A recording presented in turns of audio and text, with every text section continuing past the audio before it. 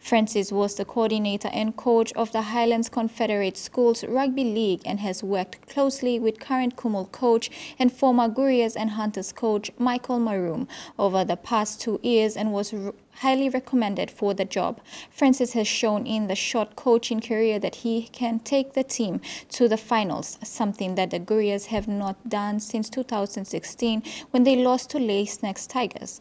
The Agmark Gurias and its sponsors would like to congratulate Francis on his appointment and look forward to a solid 2 years ahead.